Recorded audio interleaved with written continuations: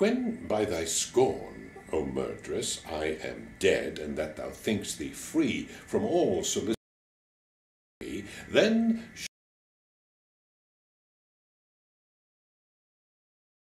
worse arms shall see. Then thy sick taper will begin to wink, and he, whose thou art then, being tired before, will, if thou stir or pinch to wake him, think thou call'st for more, and in false sleep will from thee shrink. And then, poor aspen wretch, neglected thou, bathed in a cold quicksilver sweat, wilt lie a verier ghost than I.